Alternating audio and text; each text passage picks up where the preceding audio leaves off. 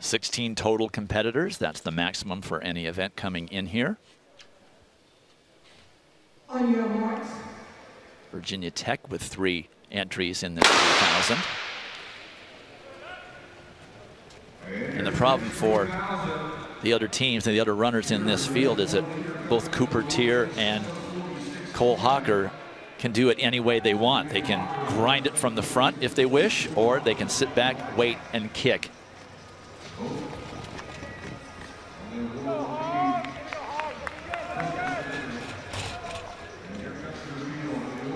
So now the two groups combine, and we'll get a chance of pace here rather soon. Waleed Suleiman, also from Ole Miss, in the race. The 2 Arkansas entries, Gilbert Boyd, Amon Kemboy. Kemboy had his hand on the shoulder of the leader to start that first lap. And that was Ben Fleming from Virginia Tech, and he had his hands out saying, I'm not doing anything, he's touching me, he's touching me. Kemboy doubling back from yesterday's 5,000 meters. Here comes Cooper Teare around the outside. Hocker mid-pack, Teare taking the lead at the first 400. Around 64 seconds for the first 2 laps.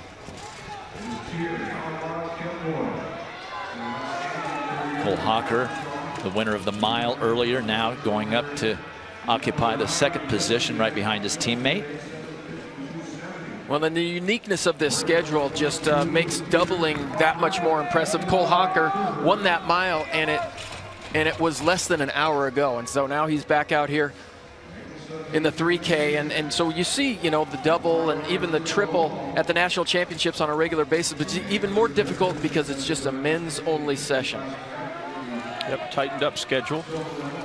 And this is where Oregon has made its choice. We've touched on this again, that, you know, the cross-country championships are Monday, and for the first time in 16 years, I believe it is, that Oregon will not go with a full team to that championship, and they're trying to maximize their chances of winning a team title, and their best chance obviously is here indoor, and that is where they have decided to focus their efforts, and right now it has paid off as the right decision. Well, Robert Johnson said as the indoor season started that he was full force ahead on the NCAA indoor championships, and they would kind of see what happened for cross country. Same with Edric Florial. He said, no, I didn't want to change. They didn't want to change the training schedule because you run so many miles in cross country as you would to an indoor and an outdoor track and field season. So they just said, let's do indoors and let's give it our best shot.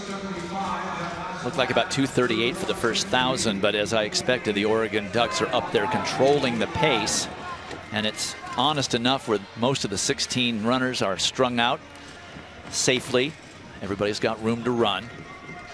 But what an advantage the Ducks have here. First of all, Cooper Teare running a great 1,600-meter leg last night on the DMR to bring them under 9:20 once again. And then Cole Hocker coming back after just an hour of his mile victory here today. They can control things from the front as much as they want. Sitting in 3rd position, that's Baldwin Magnuson from Eastern Michigan. He's run 7:53 this season. And then in 4th position, got a seasonal best of 7:48. That's Mario Garcia Romo from Ole Miss.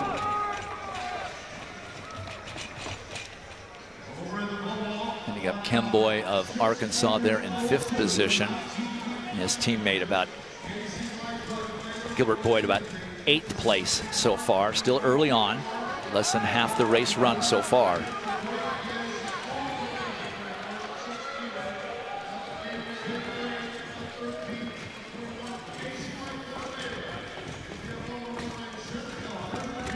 Real quickly, let's go over to the pole vault. Casey Lightfoot going for a collegiate record, 19 feet 9 inches, and he stops at the box and goes under the bar.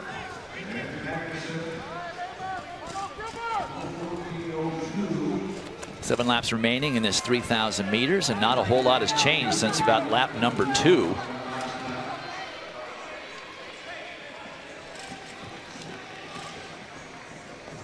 Mario Garcia Romo up there in 3rd. Here comes Kemboy into 4th.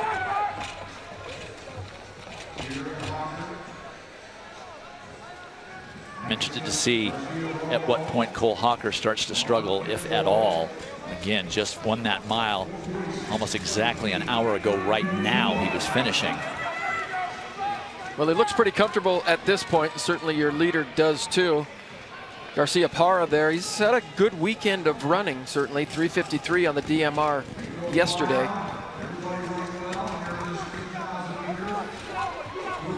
And we didn't even realize how fast they were going in that DMR yesterday. About 5 of the teams had season's best and school records.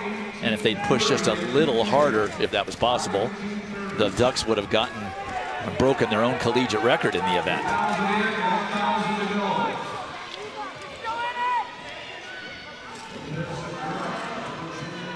Move made there by Antonio Lopez Segura of Virginia Tech in Spain. They have 3 runners in this final from Blacksburg, and he takes up the leading duties, changing things up a bit.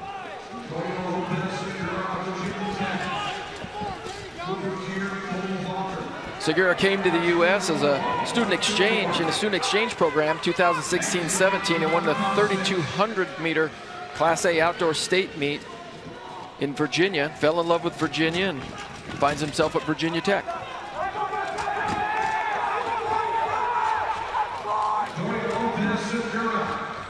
And it's not like he's really sped things up too much or slowed them down. So Cooper Teare seems to be fine. Hocker still looking very good after that 3:53+ mile effort an hour ago. So Teare takes the lead back. Hocker goes with him, and then there goes Mario Garcia Romo of Ole Miss, trying to split the Ducks. Kimboy of Arkansas as things slow down a little bit, and the pack bunches up. That's a smart move by Kimboy to move to the outside and be ready for any moves or surges that the Ducks might put in.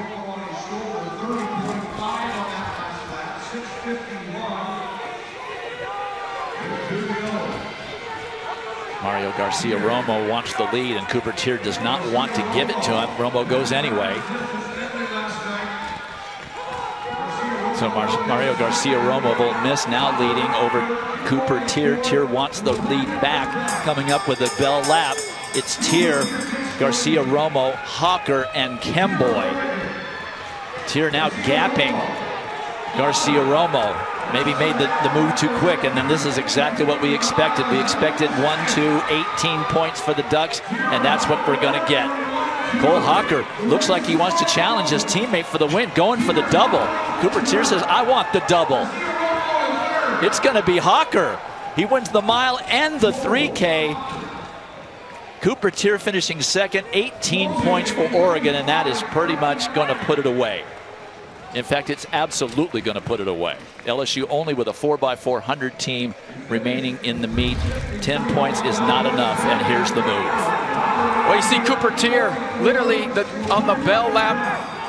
He puts 5 meters on the field, and that's how you make a move to the front. But in my conversations with Sam Pringle, who was 2 years ago, he said the last guy to make a move in the 3,000 and the mile is usually the guy that wins. So look for the guy who makes the last move, and it was Cole Hocker here in the 3K. And I'm glad Cooper Teare had a smile on his face because he thought he had that one. He looked around with 50 meters to go and said, no way, this guy's making a run at me. The race to the double, and Cole Hocker wins that race. 7:46.15 over Cooper Teare. They go 1-2, 18 points for Oregon as we